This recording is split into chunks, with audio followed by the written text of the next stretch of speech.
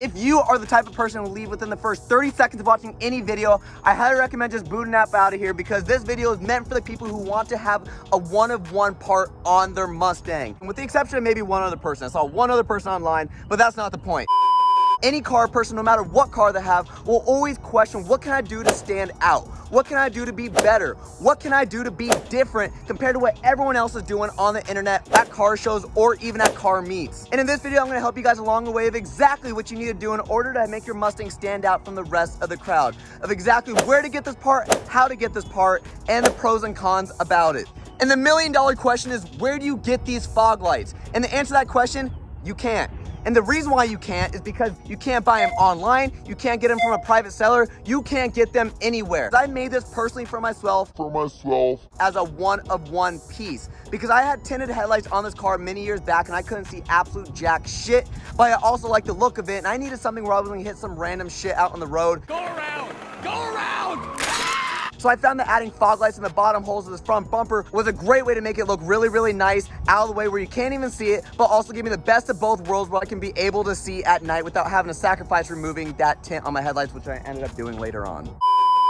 With this being an item that just truly doesn't exist, and with basic electrical knowledge, I was able to figure this out pretty easily and pretty quickly, believe it or not. And by doing the method that I ended up having right here, I found that there was a lot of pros and cons that went along with it. And if you guys want to see those pros and cons, you got to be able to stick around through the rest of the video. You can find the parts for this on pretty much any website, as in like Amazon, eBay, probably OfferUp, Facebook Marketplace, you name it. Keep the list going in the comment section down below. And all you need in order to make this work is some outdoor LED strips and at least 5 feet of wire, and that is plenty. And the reason why I ended up 5 feet of wire is because if you mess up too many times, at least you'll have enough wire in order to continue on and make it work. There's a variety of places you're able to hook this up.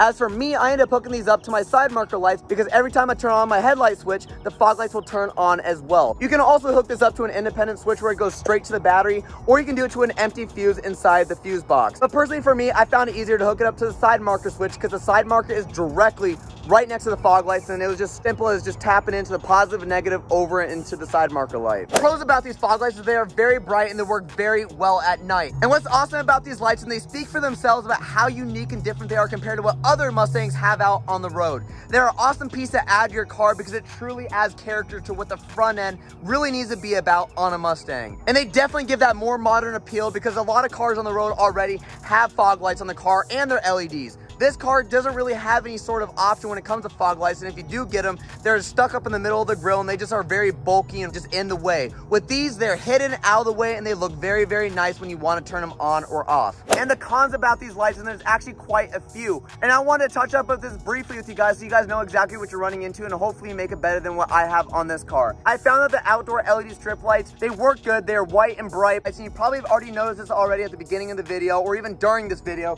is about how these lights are very yellow. The oxidation from these lights running constantly and also from the sun as well, they just don't give the greatest appeal. When the lights are on, you don't even notice it. But when you have the lights off and it's daytime, you clearly notice the yellow oxidation inside these lights. And I feel like that's one major flaw that are within these lights that I recommend. If you were to go look for a nice set of lights, make sure that you do your homework and pick the right set of LED strip lights or even something better. Overall, these lights are a great addition to add to your Mustang with the exception of some of the flaws that you can easily fix by choosing other brands out there that are going to work a lot better. And another downside I've seen about these lights, and I haven't experienced this for myself, but I've seen that other people who have bought these lights have dealt with it, is the fact that sometimes these lights can go out. But what I do know, if you spend the extra money and really go the extra mile with it, I guarantee those lights will look a lot better and have a lot less oxidation, and also the lights will probably work a lot better than you anticipate. If you like LED upgrades and you want more done to your Mustang, I recommend checking out the card above because I added something to this car that you cannot personally buy and you have to custom make it yourself, and it was actually quite easy. And with that being said, please like, comment, and subscribe down below, and I will see you guys in the next one.